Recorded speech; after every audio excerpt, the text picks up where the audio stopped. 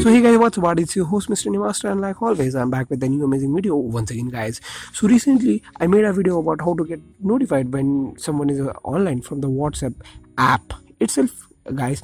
And similarly in this video I'm going to show you the same method, but in this we are going to do the WhatsApp web version, guys.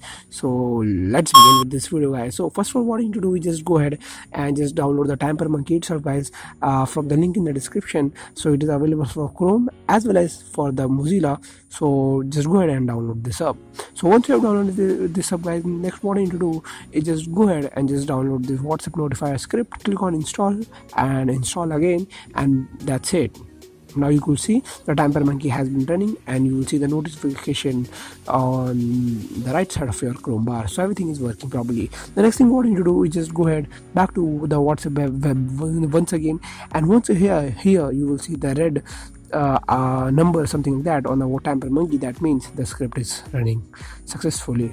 So that's it. What you need to do next is just go ahead and select any of the contact to whom you want to spy or want to get notified whenever he or she comes online.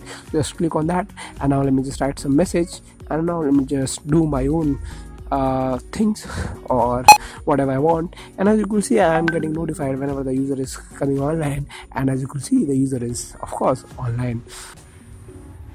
So if you don't want the script to work anymore once you're done with this, or you don't want the sound to continue pop up and make noise, so for that what you need to do is just go ahead and disable this. You could just go ahead and click on the Tamper Monkey itself, and you could just disable this WhatsApp notifier and also disable this Tamper Monkey plugin itself, and just go ahead and refresh, and everything will be back to normal.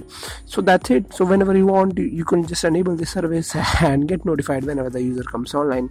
So that's it for today's video, guys. I hope this small video is really helpful, and if yes, don't forget to like and subscribe. This is your host Mr. Nimaster.